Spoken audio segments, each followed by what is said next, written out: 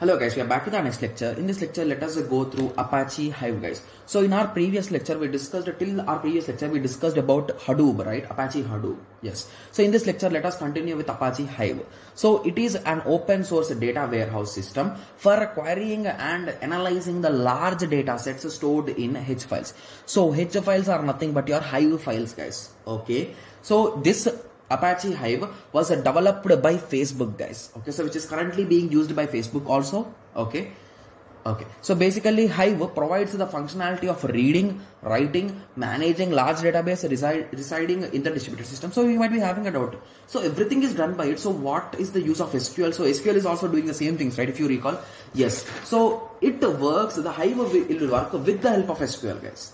So it runs with SQL like queries. So those are nothing but HQL. Those are called as Hive query languages. So SQL plus Hive gives you Hive query languages. So now let us go through some features of Hive. So it is a fast, scalable. Okay. So it provides SQL like queries. So how we are having in SQL, we are having in Hive also, that are implicitly transform to MapReduce. Okay. So it is capable of analyzing a large data sets stored in HDFS. So basically it also depends on those things.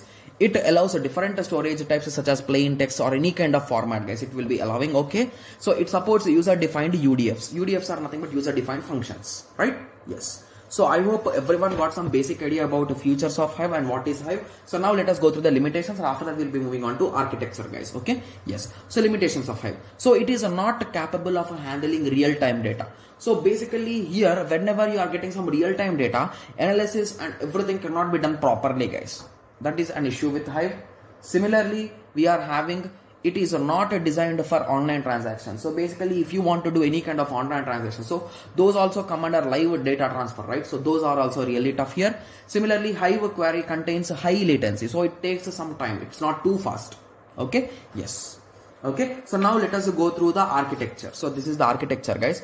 So it is having three different layers, you can say. The first one is a Hive Client and Hive Server, and after that we are having MapReduce and HDFS. So the same concept, this is also built on MapReduce. Okay. So in Hive Client we are having three different drivers guys, or server you can say. Here we are having Thrift Server, JDBC driver and ODBC driver. Okay. So you can even write in depth among these two things guys, because we already know about JDBC and ODBC drivers. We already discussed in web technology. So you can write from there if needed. Okay. Yes. Similarly, Hive services. So Hive can provide services for a Hive web UI. So basically you can create the front end, you can create the CLI, and you can create the server and drivers, and we will be having a meta store, and from the meta store you will be reducing it and storing it into the HDFS, right? Yes. So I hope everyone got some basic idea about the flow. So now let us go through the definition of each and every one in detail guys. Okay. Yes. So Hive Client. So Hive allows writing applications in various languages including C, C++, Java and Python. It supports different types of clients. Okay. So we are having three different things you can say. That is nothing but a Thrift Server, JDBC driver and ODBC driver guys. So basically using these we can create multiple clients, right? Yes. So it is a cross Thrift Server. It is a cross language service provider platform that serves the request for all those programming languages that it supports. Okay. Similarly, JDBC driver. It is used to establish a connection between the Hive and Java application. The JDBC driver is present in the class. It is called as org.apache.hadoop.hive.jdbc Hive driver. Okay. Yeah. So in that location you can get it.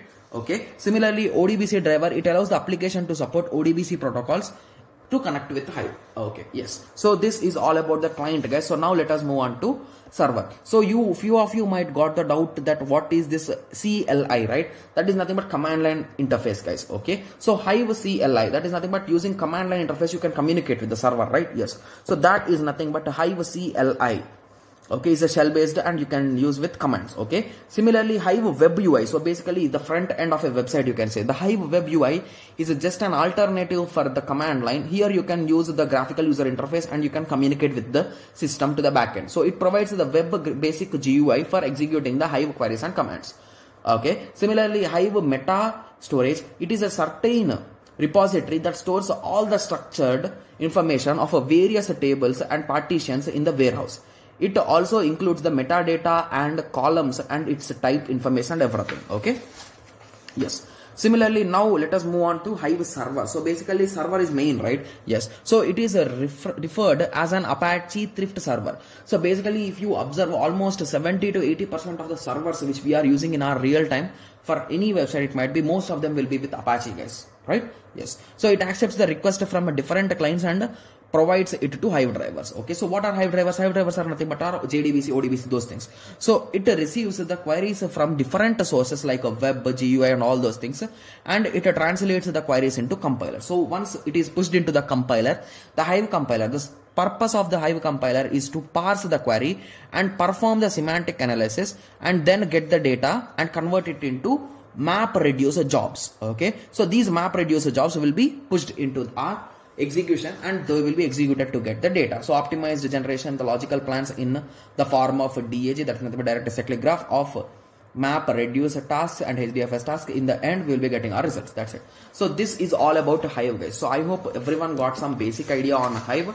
So in the next lecture we will be discussing about one more important topic, that is nothing but Apache pigs, guys. So once it is done, we will be moving to differences between this Apache pig and Hive. Okay, so let us meet in the next lecture. Thank you. Thanks for watching.